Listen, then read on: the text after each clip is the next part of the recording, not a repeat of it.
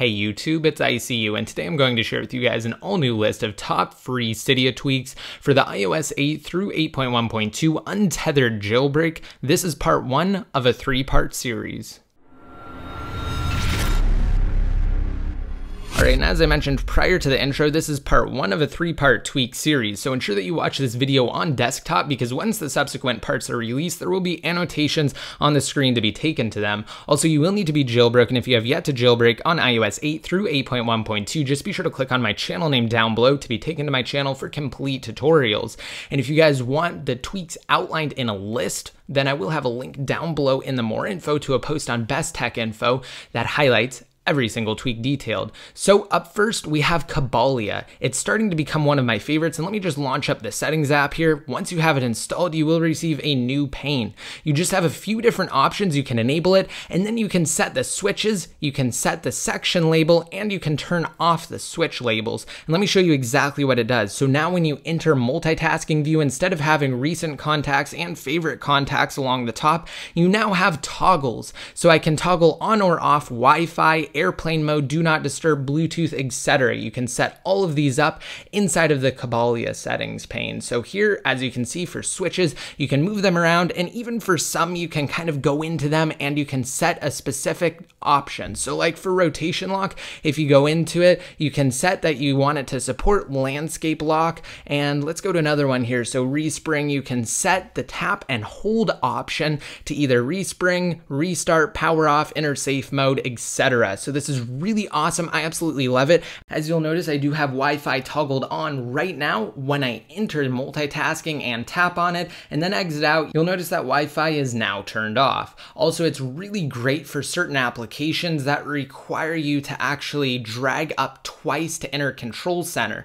And quickly showing you guys what I mean, inside of Monument Valley here, to actually bring up Control Center how you normally access toggles, it can be kind of hard because you have to do it twice and you have to get it just right. It's much easier and much simpler to just enter into multitasking view and then toggle off whatever you wanted to. Now, next up, we have a tweak called camera modes. It's pretty great because it allows you to rearrange the default camera app. So inside of camera modes, I have it toggled off right now, but when I do toggle it on, you'll notice that the modes kind of change. For disabled modes, I have square because I don't really like square. I'm not too much of a fan of it. So inside of camera here, you'll notice that I do have square currently, but when I go to toggle it off, let's go ahead and swipe out of camera there, and let's toggle on the tweak and then bring square off, which it already is. And then let's also rearrange time lapse and slow-mo. So I'm actually going to bring time lapse before slow-mo. And now let's go ahead and open up the camera app again, and you'll notice that things have changed. I no longer have the square. It's no longer found anywhere on here. And I also have time lapse before slow-mo.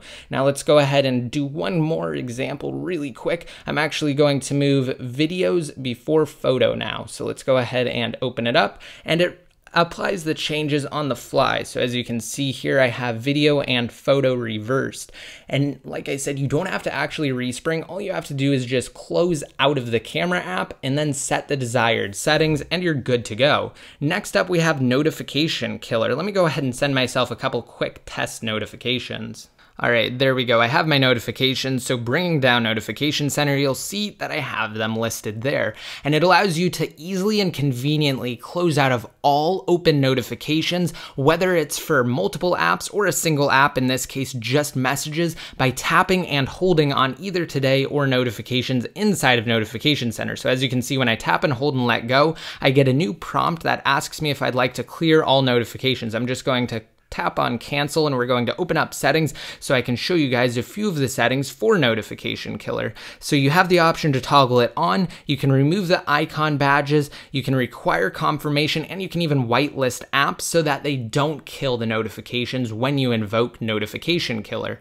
But let's go ahead and just toggle off require confirmation, and I'm going to go ahead and activate it simply by tapping and holding on notifications there. So let's go ahead and do it really quick. You kind of have to tap and hold for a second, and once you let go, as you can see, it clears out of all notifications. It's really great, and there's actually another tweak that I've detailed previously that allows you to quickly clear out of single notifications. I highly recommend that one in conjunction with Notification Killer. I'll have an annotation on the screen now to be taken to that video outlining that tweak. All right, moving right along, coming in as the fourth tweak, we have Repower. You don't have really any settings for it aside from the option to toggle it on and to toggle it off. So when you install Repower, it basically adds additional switches to the default power off or the slide to power off screen. So let's go ahead and invoke it by tapping and holding on the power button here.